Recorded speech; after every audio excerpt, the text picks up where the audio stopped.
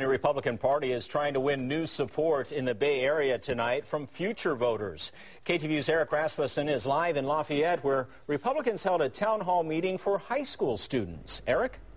Ken, that town hall meeting actually just wrapped up here at the Veterans Building less than 90 minutes ago. You know, this is home turf for the state Republican chair, Tom Del Picaro, but even he admitted to me tonight that talking to young people in the Bay Area is not something his party is used to doing.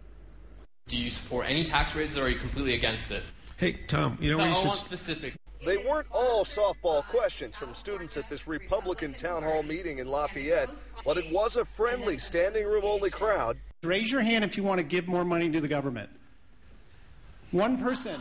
That came to hear from party leaders and even young Republicans, including the Berkeley student behind the controversial bake sale with prices based on race. At the end of the day, though, I mean, I've met more people because of it, people that disagree with me, and I've had a lot of civil conversation. There was little mention of the latest Republican debate, but there was plenty of talk about where the country is headed.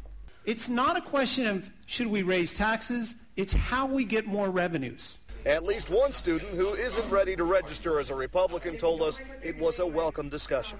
I'm not a Republican myself. I'm an independent, and it seems that as we found out today, there's a lot of biased views on what the Republican Party represents. I thought I'd hear from a Republican himself.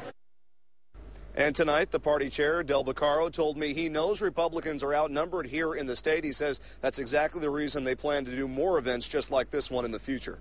We're live here in Lafayette. Eric Rasmussen, KTVU Channel 2 News.